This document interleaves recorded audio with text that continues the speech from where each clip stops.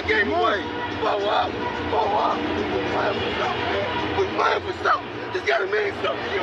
It gotta mean something. Everything you got. Everything you got. Let's finish this. Do it, fellas. Let's go. Let's do it, fellas. Finish 2-3. 1, 2, 3. Finish. Hey, I got some wise words for that Cincinnati mayor. Know your role and shut your mouth, you jabroni. You gotta fight for your right to party! You ready to make history? Come on now. Yeah. You know, there's these two words. And when I say them, people get goosebumps because they know what happens next. So without further ado, free smoke. Look, scared cause I'm drowning in silence with bad thoughts. These days I don't have nothing to say, man, the bag talks. I put in headphones on my driver. Pull up to the spot and give a good dick and Godiva. I can't lie, I'm uninspired. No more pillow talking about nonsense. I only stick around to put some band-aids on my conscience. I don't know why I feel so bad, nigga. That's what we do, no foundation. We don't build no more, we just screw. Half a bottle of Henny, girl, I'm going with the wind. The same niggas say they happy for me, ain't want me to win. So I'm done on my friends. Don't need help popping Coronas and reminiscing. I just call up Big Bro J and say it's time for venting. If I live forever, I hold this hate for some centuries. You don't know how much I have you doing what it meant to me, but motherfuck all that. I don't even offer up the time to make the call back. Stupid Lodo, if they don't get the picture now, man, I crop them out of the photo. I can't relate to my peers. Been doing this shit for years. I'm motivated by fears. I took the wheel and I steer. My sound not dictated by fuck boys in Atlanta. Stay gifted like this album was ghost written by Santa Bars forever, like they decided to throw me under slammer. Every song's a hit like they picture me underhanders. I could drop a million songs, but they never gon' understand us. Soapbox sermons for niggas never giving chances. Fight our whole lives to get these weak ass advances. Work twice as hard for the shit that they getting handed. And this ain't even nothing we chose, nigga, we branded. Still can't tell why all of these niggas mad at me. I'm trying to get 100 so I can put my team on salary. Give it all to the art, man, I turn my life to a gallery. Man, damn, what a fucked up masterpiece. 1,100 shots and I swear, man, I felt them all. If we ain't even good on our blocks, man, who can we call? Pre-decline state of mind, we broke crabs in the barrel. Got us fighting our folk, man, this shit just a life of peril. Another episode of Kicking It with Saint. Would you look at that? What a time. How's everybody out there doing tonight? Yo, I hope everybody had a dope day. I hope everybody out there had a dope day. Had an enjoyable today. I don't know why my words got kind of fucked there at the end. Hope everybody out there had an enjoyable day. Big trade, big news in the NFL.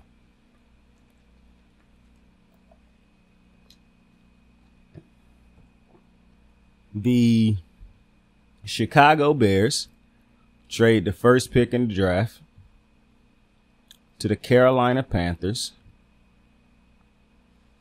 for DJ Moore and a whole bunch of other things. I think they get Carolina's pick in the draft, so they'll get the 9th pick.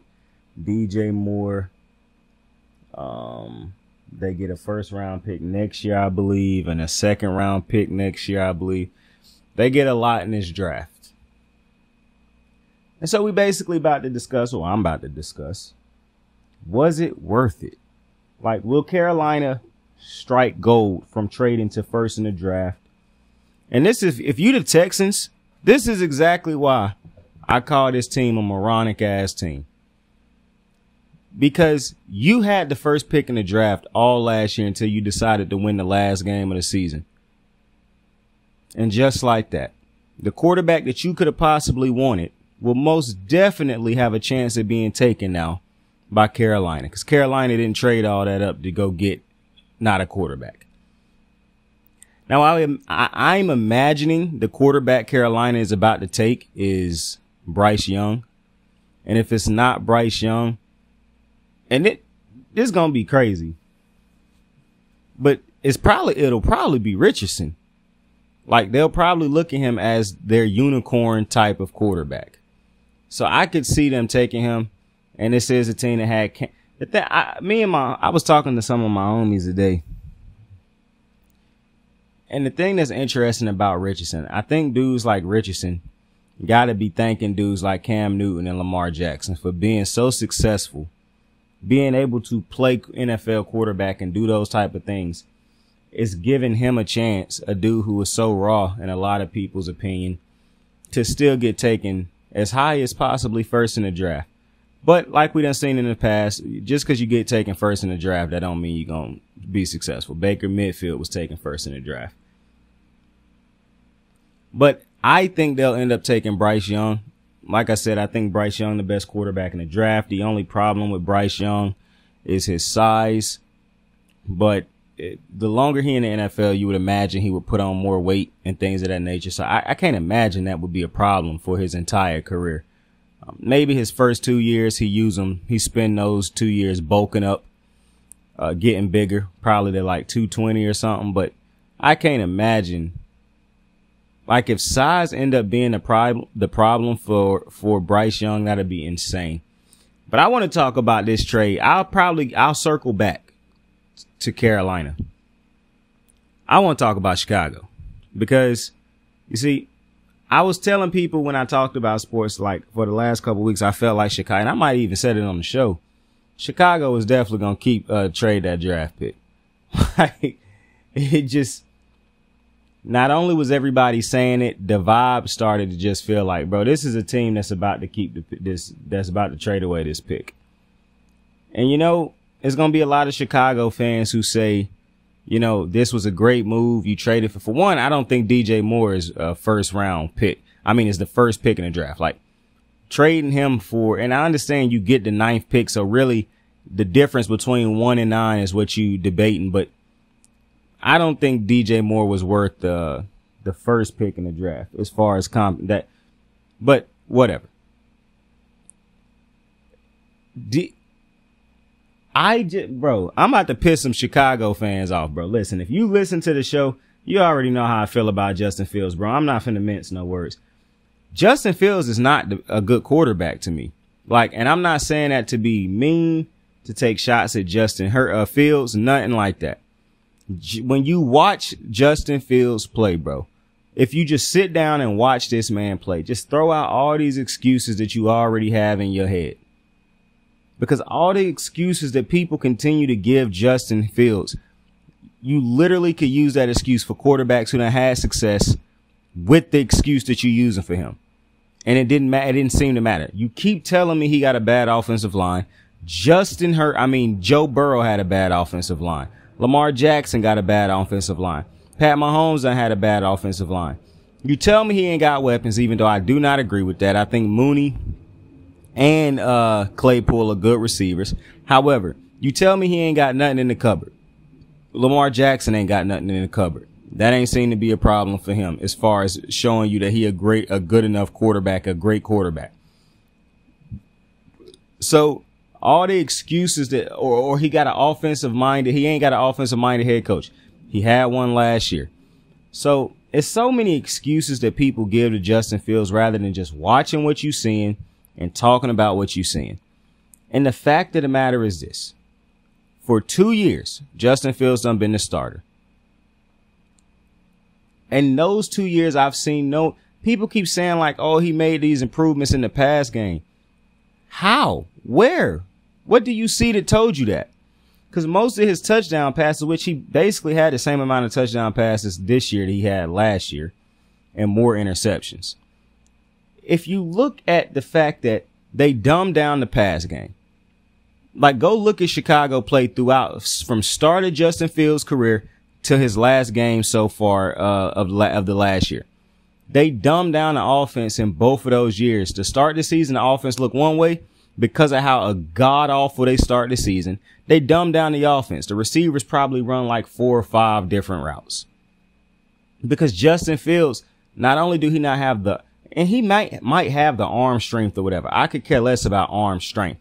But I know is he not making the necessary throws to receivers on certain routes, so they done had to dumb it down to the routes that he can hit on a consistent basis. He too inaccurate and all over the place with certain throws that he got to make because he cannot make those throws that he has to make, which is a problem. Now you say, oh, well, you know, they ain't really been able to develop them, yada, yada, yada. And that's just a confusing thing to use as an excuse because who's to say the Ravens developed Lamar Jackson? that the Bengals developed Joe Burrow. Like, to me, using that as a team don't develop quarterbacks right is just a ridiculous statement, because we done seen so many. Bro, did the Colts develop Andrew Luck? Or did he just come into the NFL and hit the ground running? Sure, they do things to help his growth and things like that, but they didn't help that. Bro, the talent was always there.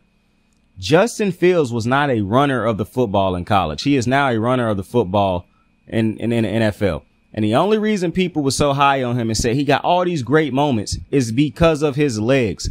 Now, if Justin Fields was a legitimate thrower of the football who just really did struggle because of the lack of talent on the outsides, bad scheming and all those type of things, that'd be one thing. That is not it. When you look at Lamar Jackson on ESPN, when they talking about him and shit like that, all they like to show is his running plays. Even though this dude is more than capable, is a phenomenal thrower of the football. Is he Aaron Rodgers or Pat Mahomes? Who is? I think some people forget how Peyton Manning let that thing go on a normal basis. But when you look at Justin Fields, I don't see those things, bro. And it's hard to talk about Justin Fields because it always feel like I'm killing Justin Fields. But I'm just telling you what I see from him in these first 2 years. The regression in the passing game, or the dumbing it down to the extent where it's like, bro, what? And then this year, to have him run so much, and then you got the issues of his legs fatigued, he tired, he could possibly be getting nicked up because of all the running he got to do. Bro, the coach is not coming out there asking Justin Fields to run the ball 15 plus times a game. That's a Justin Fields decision. And being a one-read quarterback ain't always a bad thing if you can grow from that. He done been a one-read quarterback for 2 years now. And you're going to keep blaming everything around him, but when is we putting something on Justin Fields to help himself get better? Because I'm not sitting here telling you I don't want him to be successful. I'm sitting here telling you what is he going to do to become successful. Because when I look at Justin Fields, and this is why it's so weird to me that so many people talk like, sports media is clearly garbage, bro. Y'all want to be informed when you look at this stuff. They're not informing you. They're telling y'all a bunch of goofiness. It's no way you looking at Justin Fields tape. It's just no way. And you think to yourself, a number one receiver is the problem. Him not having that is the problem. That's in the defense. If those are the only two things you take away from when you watch that's disingenuous in my opinion and insane. And I don't think you know how to watch football, because there's no way I sit down and say to myself, I'm trying to get a depiction of how good Justin Fields is, but I walk away from the game saying, man, the defense is terrible. He ain't got what? Bro, I probably know that going into the game. That shouldn't be my conclusion when I'm just specifically trying to figure out. So it's weird to me to see how people break down Justin Fields, because like I said, you sit down and watch his first game to the last game he done played with the Bears so far. There's no way you look at that tape and say to yourself, this is a kid whose only struggle is the fact that he don't have a good coach, he don't have a good defense, and he don't have a good receiver. That is not what you see when you watch the tape.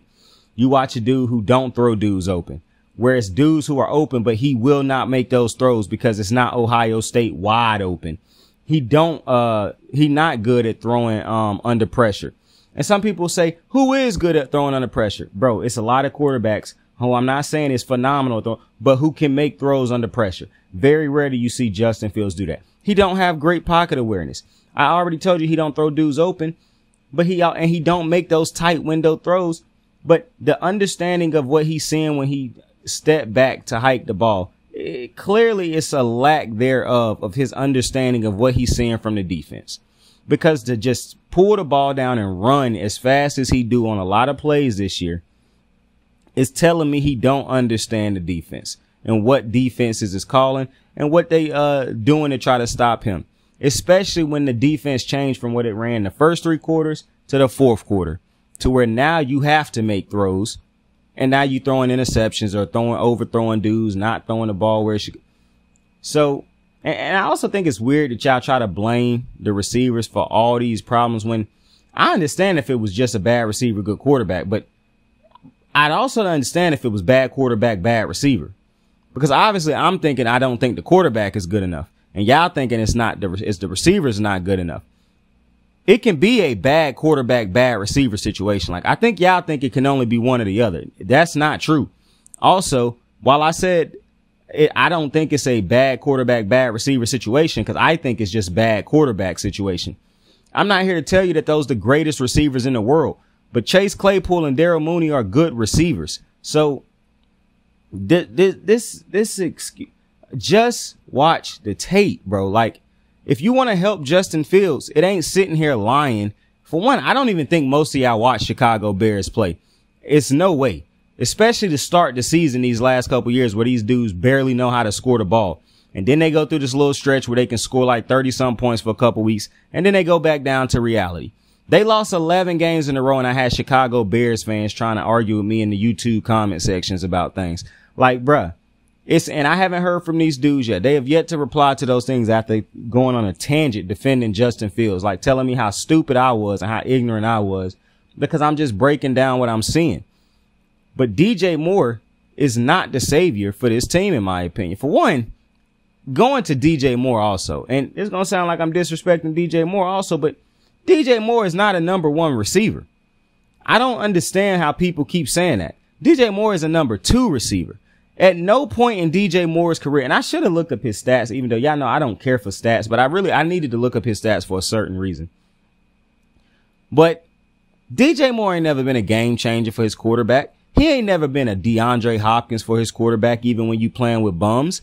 He ain't never been Andre Johnson for his quarterback, even when you playing with a bad quarterback. Like, DJ Moore, a good receiver. He got games where he go off. But for the majority of his 6-year career, he has not made any noise in the NFL. We see great receivers play for average to below average quarterbacks and still go nuts. That is not DJ Moore. If you wanted to go spend a first pick in the draft on a receiver, why not go get A.J. Brown last year? That's the number one receiver. Why not go get I actually wouldn't have spent no number one on no DeAndre Hopkins. Even though DeAndre Hopkins better than DJ Moore, in my opinion, right now. I'm not spending number one, but to me, this overhyping of DJ Moore, which really started this year, is insane. Carolina Panther fans, they a cool fan base. I'm pretty sure they're not going to disrespect DJ Moore, but sit down and ask them to be honest. DJ Moore didn't change life for Carolina. Maybe it would have been different if he had Cam Newton playing. But like I said before, we done seen great receivers who were number ones shine even with bad quarterback play. Garrett Wilson just balled out in New York. Terry McLaurin is religiously balling out in Washington. A.J. Brown religiously balled out in Tennessee. Because the eye test, a lot of us can tell from the eye test, like, yo, that dude's it. If you think DJ Moore number one receiver from the eye test, then, hey, good on you. You very lenient with that eye test, because I don't think DJ Moore number one receiver. I think he a very great number two receiver. And he will be the number one receiver here in Chicago. And as much as I would like to say I like the DJ Moore, Chase Claypool, Darrell Mooney core with Cole Kmet, the reason I'm not really that influenced by it is, or that hyped up about it is, for one, y'all overhyping DJ Moore. That's the first thing. Even though I do believe DJ Moore can still go out and be great, y'all still overhype. He ain't no number one. But the biggest problem with this is, if Justin Fields does not develop in the passing game, bro, he has to become a better passer of the football, bro. And I'm talking about way better than he has been the first 2 years. If he come into next year and he is only incrementally better than he was last year, you will end up saying this was a waste of a trade, that Justin Fields not the answer. And then you're going to hope that he end up playing bad enough so you can get the first pick in the draft again to right this wrong. But what do it say if the next quarterback you draft still not it, and Bryce Young over there balling out for the Panthers, if he become a multi-time Pro Bowler? It would make absolutely no sense to me. So, like I said before, it's no way in hell I would have traded that number one pick. I would have traded Justin Fields. But since they didn't do that, if you gonna go trade for a receiver, like, I'm trying to think of another, bro, I'm trading that first pick in the draft to go get Justin Jefferson, bro. Like, I'm not making Not to mention, the Bears are going to have to hope that things go great or terribly bad, because with Justin Fields, now you got 1 more or 2 more years before you got to give him a contract extension or pick up his option. Here the problem. Let's say everything go bad this year and Justin Fields prove he ain't the answer for you. Definitively prove it. Well, now you praying that he bad enough to where you get the first pick. Because if other teams get the first pick in the draft and it's just one quarterback, well, then your plan didn't go as you thought it would, because now you gambling on another quarterback once again rather than taking a quarterback in this draft. Not only that, if you don't get a quarterback, now you say to yourself, okay, well, let's run it back with Justin Fields and hope that he can get better. So now you constantly playing this game of roller coaster. Will they not with the quarterback? And so to me, I just think dumb organizations make dumb mistakes. And this is why Chicago ain't had a franchise quarterback in God knows how long. Listen, I'm not trying to kill Justin Fields, like I said before, but I'm not seeing the improvements that should have been made from year 1 to year 2. Hopefully the year 3 improvements is drastic, because DJ Moore not going to make no difference for this team. I'm just telling you what it is. And then you're going to make excuse, oh, it's the defense plan. Listen, Justin Fields, if he was a good enough, competent enough thrower of the football at this level, they had talent last year on the offensive side of the ball. I think Justin Fields has to make drastic improvements in the passing game. Like, he's going to have to get better at reading coverages. He's going to have to get better at anticipation throws, putting the ball where he want the receiver to be, and not just the y'all calling those plays that when he overthrow people and be like, well, man, he really wanted his receiver to be. No, that's an overthrow, my guy. He got to be able to anticipate, put the ball where it's supposed to be so the receiver can go get it. Squeeze balls in the tight spaces. Understand that, bro, 6 yards of separation is not happening in the NFL most of the time unless it's just a broken play. Okay? Or unless you run the air out the ball and then throw it over the top like they did a lot last year. He got to understand that it's going to be moments where you have to dissect defenses, methodically march down the field. And Justin Fields is not that quarterback right now. But hopefully coming into next year with the addition of DJ Moore and the offseason with these dudes, maybe it changes things. I'm holding out hope that he can be a good quarterback. But right now, I just don't know what overhyping him like the national media is doing really do for him. Like, I rarely see anybody say anything negative about Justin Fields. And then I look at how negative people speak on Lamar Jackson, and it's like, man, this shit don't make no sense whatsoever. Like, Justin Fields is nowhere near the quarterback that Lamar Jackson is. But people don't like Lamar and like Justin Fields. And your problem with the Bears is, oh, they don't got him they don't have no weapons for him. Lamar Jackson don't have no weapons aside from a tight end, which Cole Kmet is a good tight end. I don't know why people think. I actually know why people think. You're going to think all the weapons over there are bad because of what Justin Fields cannot do. And if you don't watch the games and understand what you're watching, you never going to agree with that. It just is what it is. You're going to keep blaming everybody else, which I just think, how can you live with yourself? Knowing you don't sit down and watch all the full games and you're not all up into the game, like you know you're not a savant of the game. You know you just a regular ass fair weather fan. And then sit down and argue with people about shit that you know you ain't in depth on. You know you gotta go search some stats. You know you ain't got nothing in your head off rip for a debate. How do you live with yourself doing that shit on a regular basis? Like, is it enjoyable to be a troll? Or do you legitimately live life thinking like, bro, I know more than everybody else, even though I watch maybe half of a game here and there? Like, it's shit's pretty crazy to me, bro. I'm not going to lie to you. But listen, the Justin Fields, the DJ Moore trade, good for the Panthers. You get the first pick in the draft. You possibly get your franchise quarterback for the next couple years. And getting rid of trading. Listen, I haven't seen the price that's too high for a franchise quarterback yet. It just is what it is. In this game, you need a franchise quarterback. If I had to give away DJ Moore in the 9th pick in the draft, I'd do it too. So I'm not mad at Carolina. I think it was a good trade for Carolina. And Carolina had to understand, like I just said, bro, we've been losing and being below average with DJ Moore. He's really not changed life for us.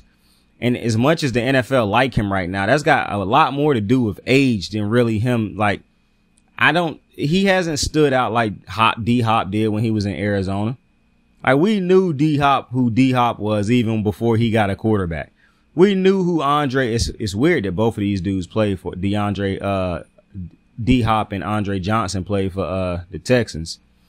It's weird how that worked out, but listen, I think it's a phenomenal trade for Carolina. You get to, unless all these quarterbacks end up being bust, or unless you get the quarterback that don't end up being good and he go to another team and you misplay your hand as far as drafting the quarterback.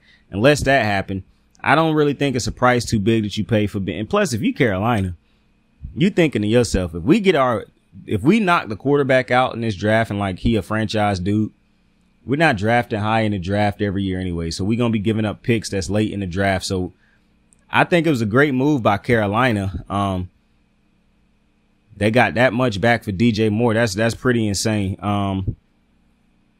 Yeah, that's a great move for Carolina, man. That's a great move for Carolina. I'm not a big Frank Wright guy though. So, interested to still see how this all work out for Carolina. Never a sure thing, especially when you drafting rookies, because you just don't know how rookie quarterbacks turn out in the NFL. But also this is a lot. Listen, DJ Moore can be as good as he want to be, but ultimately his greatness will continue to be maxed out or capped out if he don't get a quarterback that can help him remove that cap and continue to grow. So DJ Moore is not just going to Chicago having to say, I'm the difference maker, my skill set. He got to also go to Chicago hoping that Justin Fields improve on his skill sets, because it don't matter if DJ Moore can run the best routes in football, or he can win physical catches or 50-50 catches and all these other. If Justin Fields don't improve in the areas he got to improve in, then none of this shit gonna matter. So, like I said, decent trade, I guess, for the Bears. Great trade for Carolina. Actually, I'm not even going to sugarcoat this. I don't think it was a good trade for the Bears. I don't think this trade will end up really paying no dividends for them. And I think they'll end up being in this game of will he won't. Like, I don't know what it is with the fucking NFC, man. I guess because, and maybe it's just me, but the way I look at the NFC is it's really no great quarterbacks in here. And the team's really not dictated by talent at quarterback more so than talent all around the roster. I got the perfect opportunity right now to go get me a quarterback for the future. So I really don't like the quarterback carousel that a lot of these teams play, or the hoarding of bad quarterbacks. Like, I talked to one of my homies today, said they would have re-signed Saquon and released Daniel Jones. I was like, I would have let both of them go if I had the option. And if anything, I would have kept Saquon and let Daniel Jones walk, because I'm not into paying bad quarterbacks to hold me over till I can hopefully get a good quarterback, or to hope you can be decent enough to where maybe something happens. Like, I'm just not with that theory, with that way of thinking. So, listen, like I said, year 3, lot to prove for Justin Fields this year. Hopefully he come in and is a brand new quarterback. We'll see. That being said, I appreciate you for joining me on another episode of Kicking It with Saint. Tell somebody you fuck with them, and tell somebody you love. You can be anything in the world. Choose to be kind to somebody today. Saint out. I got the moves like hot sauce. Lil' mama taking the top off. I'm laying down getting topped off. After this, she know she getting knocked off. I know she loving the money, so I keep on thumbing and thumbing. She say she horny when she taking shots, so I keep them coming and coming. Now I'm putting dick in her tummy, scoop her up like I'm raking or something. You would think shawty red track, the way that she running and running. You getting dumber and dumber, you out here chasing the bone. After she finished from giving me dome, the Uber is taking her home. Tight.